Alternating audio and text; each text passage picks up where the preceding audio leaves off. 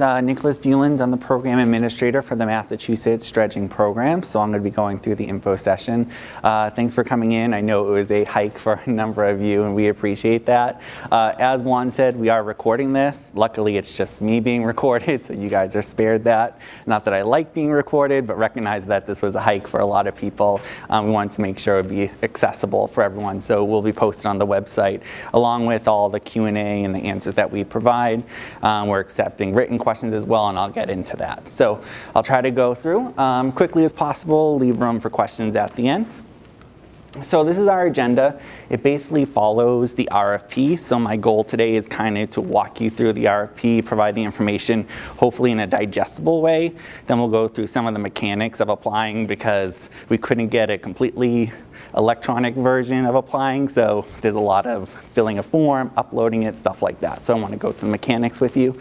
And then some helpful tips, reminders to think about as you're going through your application, and then we'll open it up to Q&A.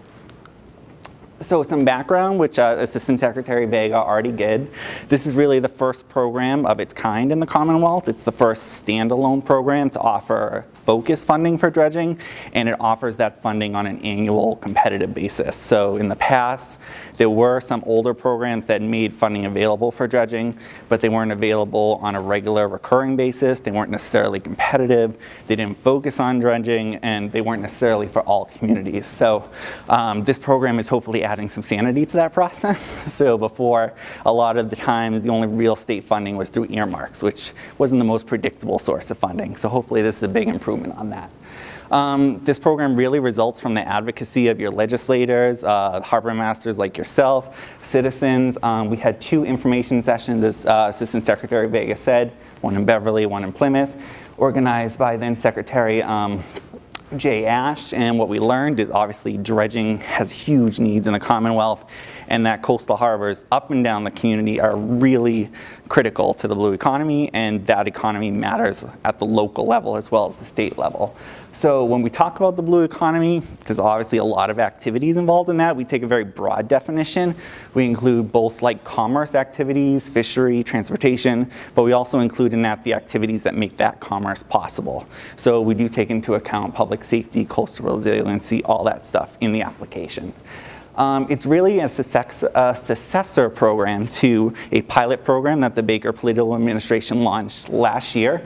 We announced $3.6 million in pilot grants awarded to 10 fully permitted projects that year, announced in August 2018.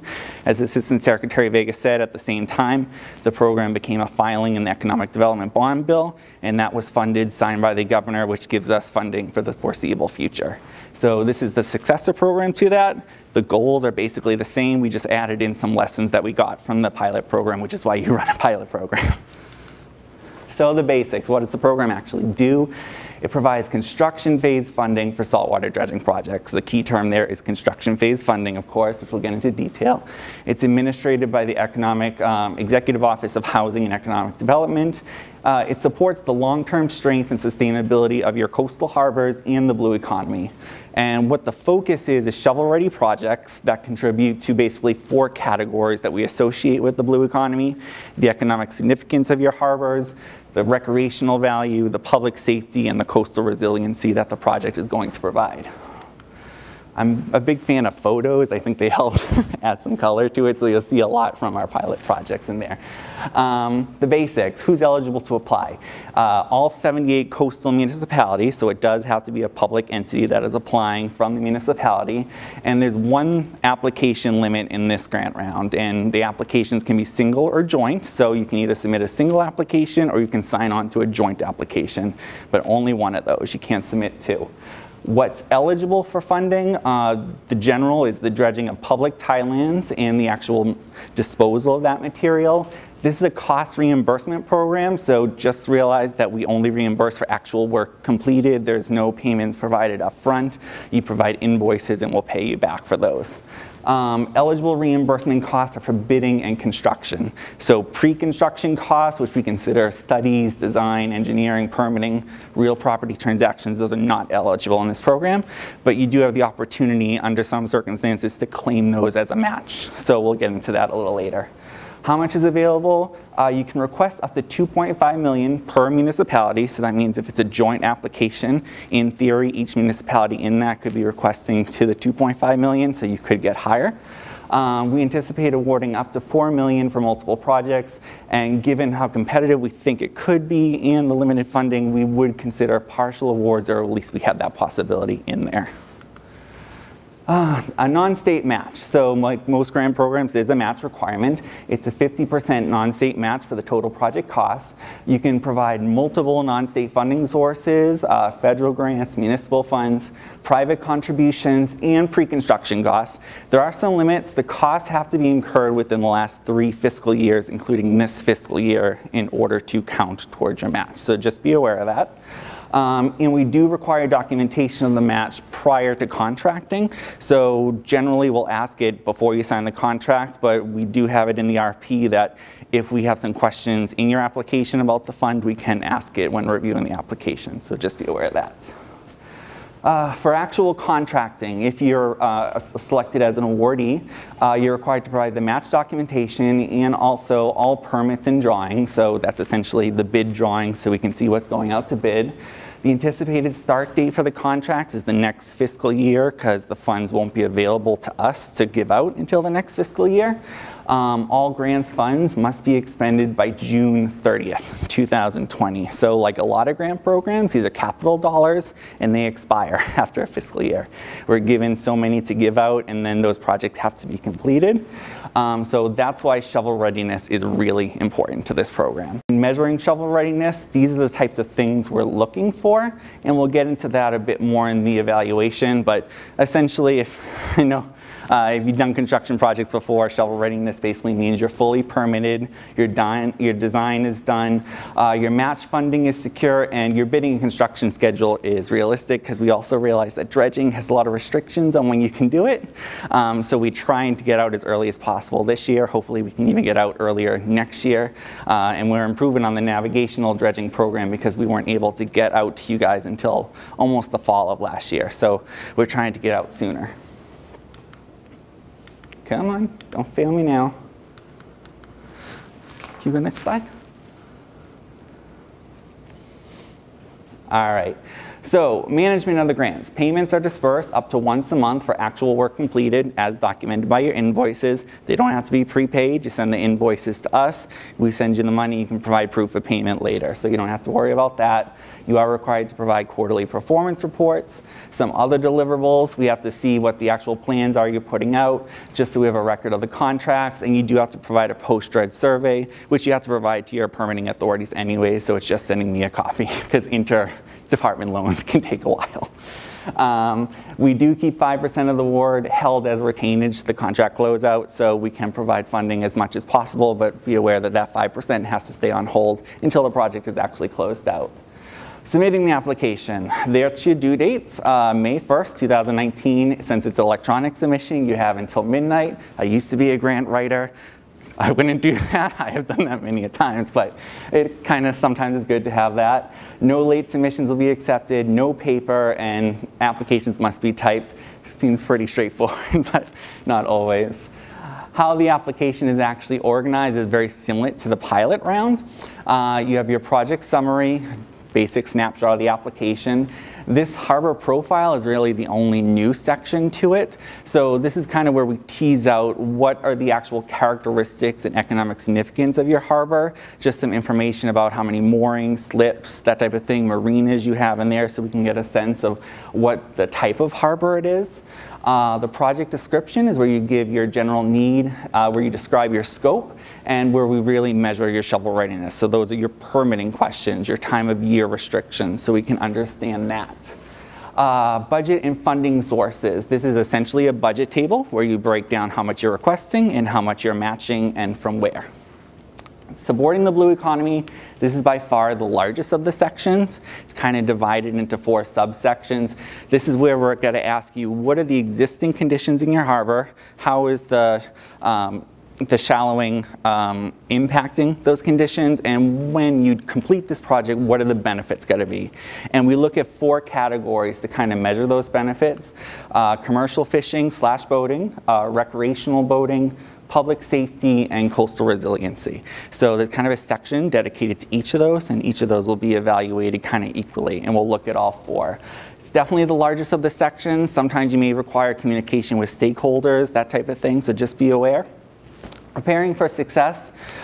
These questions were here in the last one. We just put them into their own section this time. We're basically measuring your capacity to sustain the benefits, what type of local plans do you have to show that you think forward about dredging, what types of revenue you collect that could be used for dredging in the future, what types of permitting do you have, how long does that last, and also we wanted to try to grab a measurement, which we do for MassWorks and many of our other grants, which is if you have a partnership with someone that has said, if you do this dredging project, we're going to invest money in one way or another in your harbor, you can provide a letter from the private person and claim credit for that. And then no signature is required. Please do not scan and then upload. You only have to date the application. All right, so be aware of that. Required attachments. Only required attachments really are the permits and permit modifications. In the pilot round, it was such a quick turnaround that CZM, Bob O'Leary, thank goodness, tracked down a lot of the applications for us. This year we're asking you to upload them for us so we can get that and we have a better understanding of how shovel ready you are.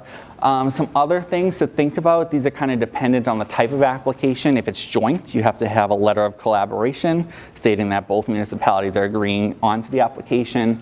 And this is where if you have a public-private partnership and someone is agreeing to invest money in either commercial boating, fishing, harbor jobs, or additional dredging projects like piggyback dredging, that type of thing, you can provide a letter from the private person and we'll consider that. These are not letters of support.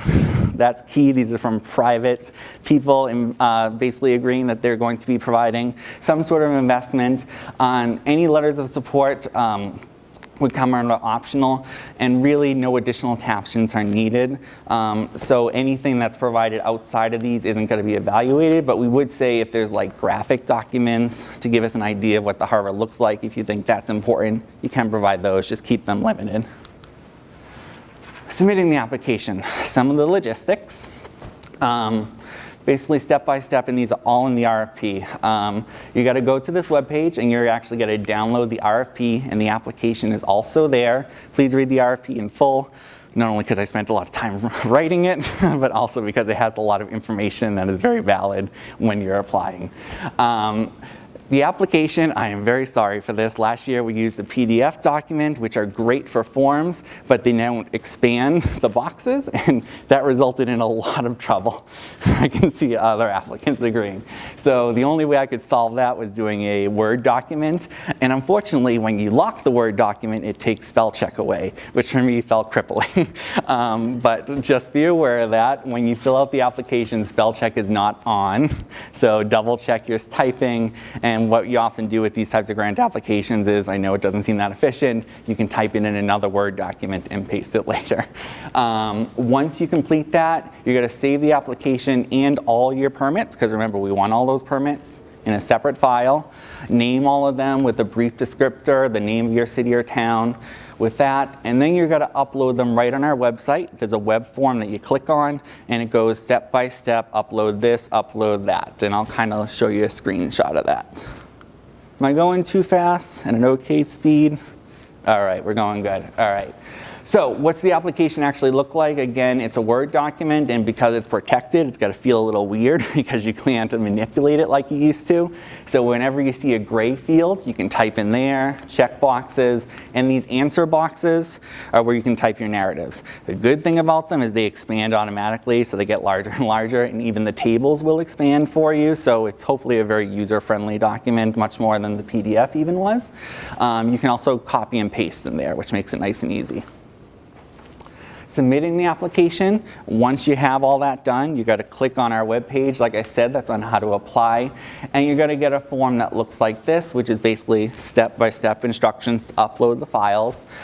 Just be aware that there's no save and come back kind of button. You have to upload everything at once and go page by page. Follow the on-screen instructions. We tried to make them as clear as possible. Just to give you an idea of what it looks like, this is the upload attachment page. You're basically asked to choose a category for the attachment. You can always choose other. you actually upload the file here. And there will always be this question, are there additional attachments? Because unfortunately with this form, you couldn't upload them all on one page. It has to go attachment by attachment. So we didn't want you to have to go through 15 pages. So you can answer yes or no. Yes, you'll go to the next page, upload your next one. If you hit no, you go straight to the end of the page and the end of the application.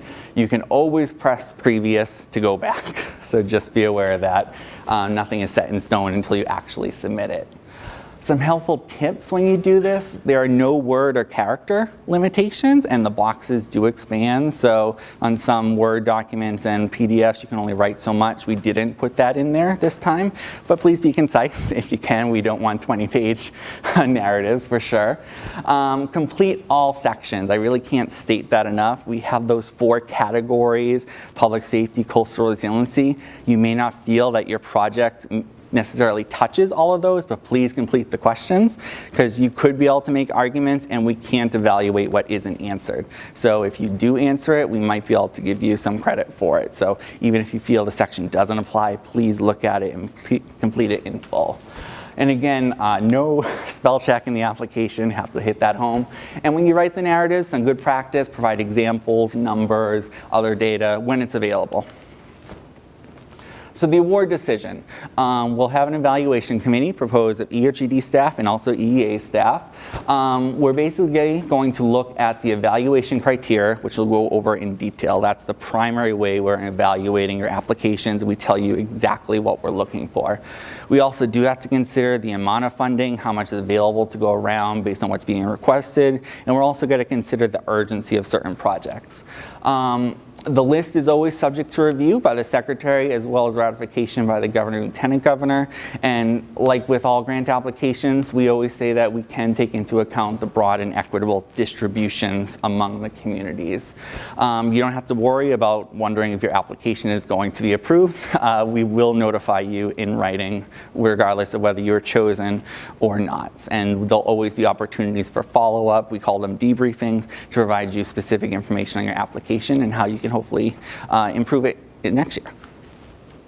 So the evaluation criteria, this is essentially what we are looking at when we evaluate your application and compare it to everyone else. This is what marks the competitiveness of your application. It's broken down by all the sections, and we're going to consider and weigh all these things. So in the harbor profile section, what we're looking at is the characteristics of your harbor and are they consistent with what CZM actually calls a developed harbor.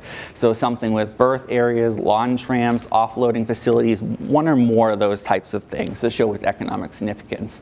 We also take into account whether there's a downtown or community waterfront in the area, that type of thing. So we're trying to distinguish whether the harbor is primarily residential or whether it also has that downtown community aspect to it.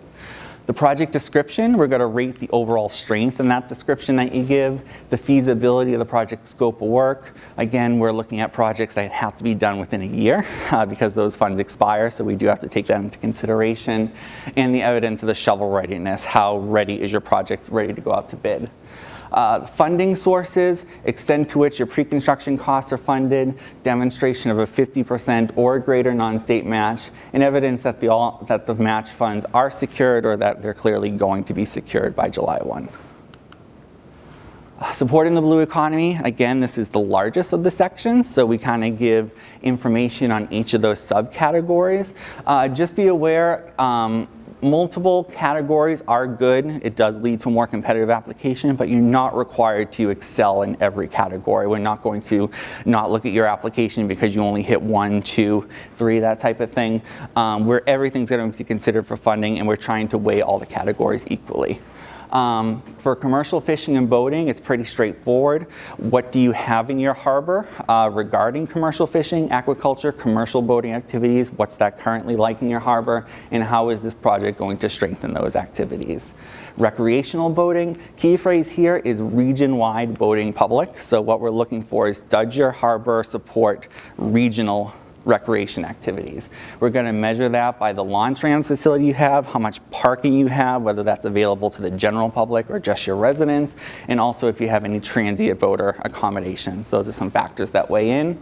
And then just the general strength of the project support And again, you can make that argument that the project will support your waterfront activities, the downtown areas, that type of thing. We take that into consideration. Safety, we kind of measure this on two levels. One is what's the risk that groundings are going to happen and how is the project going to improve that risk.